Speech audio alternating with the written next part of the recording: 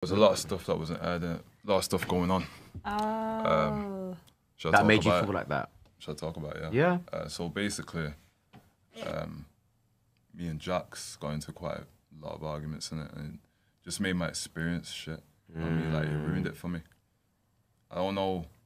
Like, people were saying, oh, it's because it's got like a rugby persona. Like, you can't treat anyone like that. You know what I mean? It's What got was no the morals. arguments about? It's just he was trying to get onto me. He was like, my name's Remi. I'm hard. I'm from money.